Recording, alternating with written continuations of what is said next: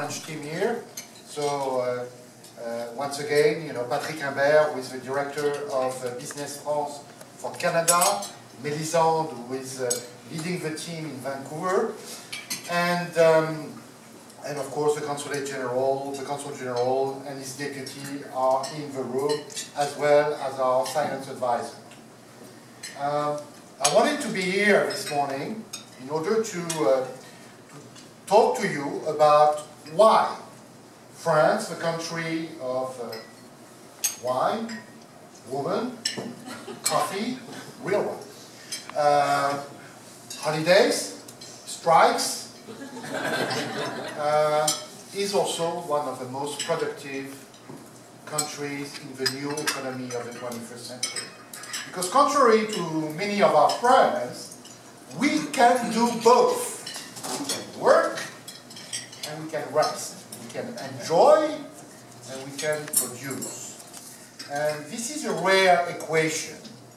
And in this very uncertain world, where nobody really knows why he's running from morning to night, if you want to have a sense of purpose, it might be interesting for some of you to look at France. And not only at the old picture of France, we've been here for a long time, about 1,000 years, not as long as China, but still.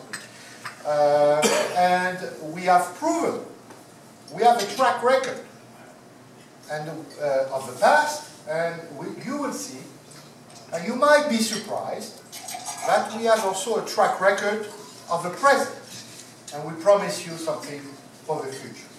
So the title is, why, not investors, but smart investors like these companies could be, may have a chance to look at France and choose France over other partners of Canada.